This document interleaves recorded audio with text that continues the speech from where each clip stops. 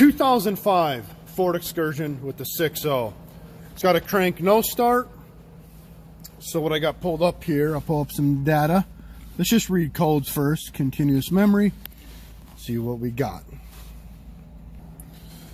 So our code is a P229160 injector, ICP, injector control pressure too low, engine cranking. So what I want to look for is I want to look for some live data while I crank it. Alright, if you got some PIDs, parameter IDs pulled up.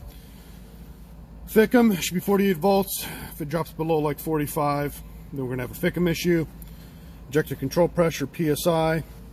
Injector control pressure desired. So if this desires 1,000, this needs to match, which I think is where our problem is.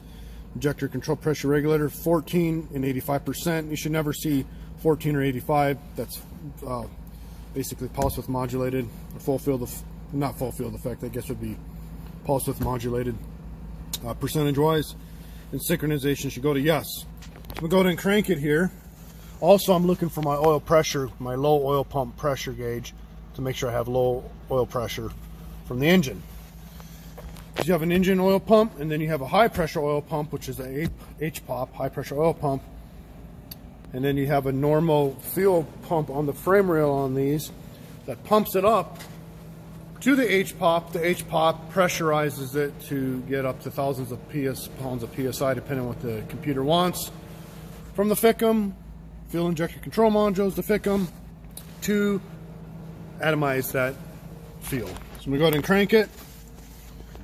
Okay, my assistant here is going to crank it until I tell him to stop. Go ahead and crank. So if you look, we want 1,008, but we're only getting 400.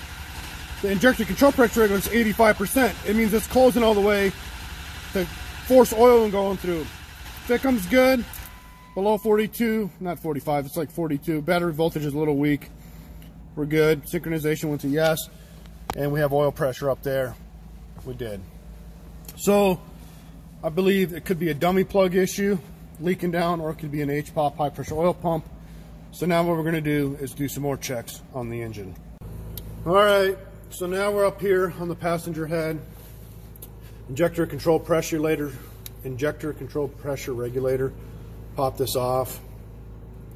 We already checked all the wire integrity of this 3-wire sensor. I'm going to pop this off, hook up this tool, apply air to it, and we should, if the dummy plugs are leaking, we'll hear air leaking under, the passenger driver's valve cover. All right, so I got the scan tool on, active test injector control pressure regulator. It's duty cycle. I got it all the way up. So it's going to request most pressure. I got the tube hooked up to the air compressor, and I'm compressing air into this, blow out the oil through the under the valve covers to the high pressure oil system. I do hear a little bit leak right now because our O-ring. We're going to have to fix that and redo this check. And what we're looking for, listening for, is air leaking on the driver passenger side, and that'll tell us our dummy plugs are leaking. So we fixed our O-ring. I got the injector control pressure up, so it's full duty cycle. Fixed our O-ring leak, and if you come up here and listen, you can see this oil filter. See if we can hear that in the video. Maybe now I can turn more air pressure up, but it is leaking in there. I believe we have some dummy plugs that are leaking. Alrighty, we're doing some more checks. We got this side, the breather off, so we can listen for air on the driver and passenger. Now, best way to do this is probably with the stethoscope to listen if you can hear it leaking. All right, so we have a lot of leaking going on over on this side. So we're gonna go ahead and pull this valve cover and replace O-rings in the dummy plugs. And we may have to pull the driver's side too, but I did, when I talked earlier for the scan tool data, the FICM, it's gotta be 45 volts or more, and it dropped a little bit below 45. We had a little bit of a weak battery too, so that's a factor in it, but we redid some checks. We're above 45. FICM's good. FICM states good.